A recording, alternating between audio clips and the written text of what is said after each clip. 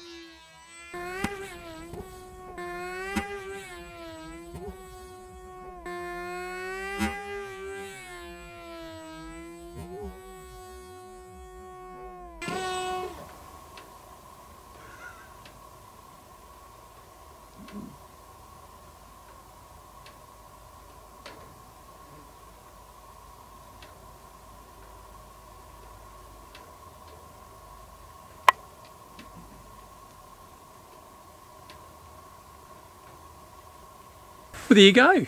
Easy peasy. Look, still in perfect condition. Not at all broken. Still the original with the sticker. Yeah, so makes my point. I flew this into myself, hit myself in the knees. I hit myself in the hip. And I don't know where else, I can't remember. Because there's no bruises, there's no marks, there's no cuts, there's no damage, there's nothing either to the plane or myself. So it proves that 6 joules is not a lot of energy.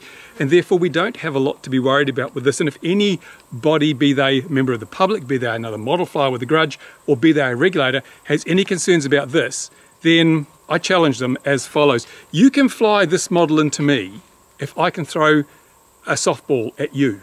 And let's see if they're willing to take me up on that challenge. And if not, it kind of proves that this is a lot safer than a softball. And if we're going to stop people flying these things in public places, and require them to have all sorts of registrations and regulations, then we need to look very closely at doing the same to softballs, baseballs, cricket balls, even footballs, right? So let's just keep everything in perspective. Yes, everything has a risk, but the risk associated with this, as I have proven beyond any doubt today, is effectively zero. So let's not go overboard, people.